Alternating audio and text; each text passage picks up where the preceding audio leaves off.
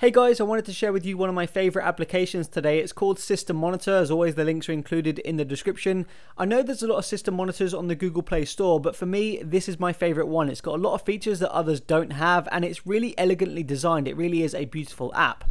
Now, in this video, I am using the paid and beta version of the application, so if you want the exact same features, you will have to pay for the application and also join the beta track on Google+. And yes, by the way, this is the same application I use on my gaming reviews to show the CPU usage and GPU usage, so yeah, let's check it out. Okay, so if we jump into the application here, the first tab you'll see is CPU. It's also cut into 4 sections on my device because the Nexus 5 has 4 cores, 2 of them offline, 2 of them online. It also shows you a graph there. Underneath, it will show you the frequency for each core and also the CPU usage for each core.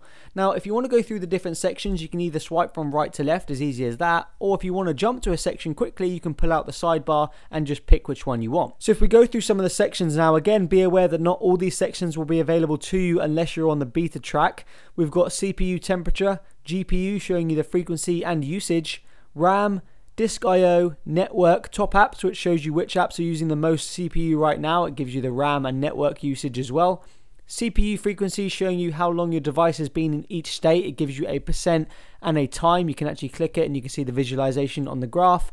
Storage stats, I believe, requires root. You can see there, super user has granted root to System Monitor. So be aware you will need root to run this section of it. App cache tells you how much cache each application takes. You can also choose to clear all the cache or you can clear it for separate applications. Battery graph shows you, well, it shows you a battery graph. It tells you how long it's going to take to charge your device, how long it's going to take to discharge, and it gives you estimates. Battery stats basically gives you a little bit more detailed stats. It tells you about your current cycle, your discharge rate per hour, your charge statistics, and your discharge statistics overall. And then lastly, we've got the temperature of the battery, and again, you've got average, maximum, and minimum. Now, what I really love about this application, and it really sets it apart, is the floating monitors. You'll see this little icon on top of some of the tabs. If you push this, you'll get a floating monitor for the information you're on. So right now, we're on the CPU tab, so that's what we're getting. And this is drawn on top of any application, so games and benchmarks it'll be drawn on top of, so you can see exactly what your CPU is doing. You can see what frequency it's at and the usage. If you dive into the settings here, you'll see you've got a few settings. You can show a graph if you want that as well. I don't really want that. You can change the update interval to be all the way down to 0.1 seconds. So this will be stupid quick, but you can see exactly what the CPU is doing very quickly. And you've got graph zoom as well. You've got other options here for different sections like the CPU temperature, GPU. And you can have more than one of these open at once. If we go to CPU temperature, we can turn that on. You can see it's got a huge graph. Again, you don't have to have that on, and you can resize it. You can have the GPU one on as well. Resizing is a little bit difficult, but you get used to it after a while.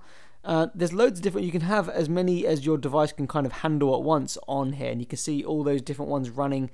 You can't really see much of the screen right now, but you can have them all running if you want. I just love this feature. It's great for checking out performance in games and seeing exactly what your device is doing when it gets throttled and things like that. It also allows you to show some of that information in your notifications. So if we dive into that, you can turn on the battery notification. You'll see it's just appeared in the top left-hand corner showing you the percent. You can pull that down. It shows you the graph in your notifications when it's expanded as well. You can also just shrink that down. We can turn on CPU notification. Again, you can see it in the top left-hand corner there. Pull that down. You can see what your CPU cores are doing all the time if you want to. RAM notification, disk I/O, network notification as well. I have heard he's also going to introduce the CPU temperature notification, which is something I would absolutely love as well. You've also got background monitoring, and again, this is a pretty cool feature. You can actually schedule when you want this to turn on, so you can have it turn on at 4 AM in the morning till 5 AM if you want to see what your device is doing when it's on charge and when you're asleep, and it'll give you a nice little report when you wake up telling you exactly what your CPU is doing, how much RAM was being used, and all those other options. So yeah, it's pretty awesome.